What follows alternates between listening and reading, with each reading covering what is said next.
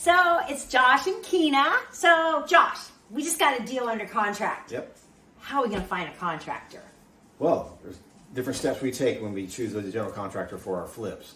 The first thing is to use referrals. Do not select a contractor based on their advertising alone. So go and find a licensed general contractor. And if you're going to pull permits, make sure they have the right class of license to pull a permit. And also ask for pictures for any of their previous work, their previous projects, and really look at seams and everything, and really try to see if it's shoddy work, if it's work that you want your house to present.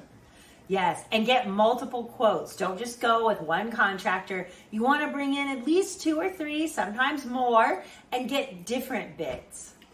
And settle on a price, a time frame, and your contract paperwork is probably the most important thing. Get everything in writing.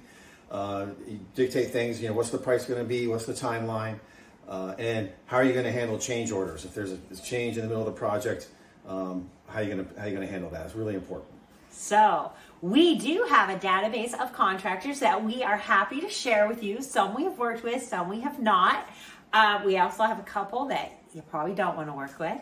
So reach out to us and we would be happy to help. Talk to you soon.